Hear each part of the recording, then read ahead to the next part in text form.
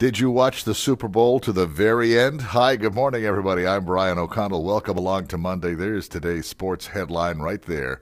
The Patriots come from behind win. Listen, nice drive in, very pleasant right now, but Brian Walsh says a little later this morning we're going to start getting some snow, and there is some significant snow coming our way, and high winds as well. The VOCM Storm Information Center will be open, and we'll be updating that throughout the morning.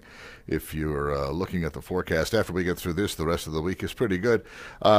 There are some interesting radar shots. You'll see the first one there just around the Avalon, and then the broader picture of what's on the way in, so be aware of that this morning.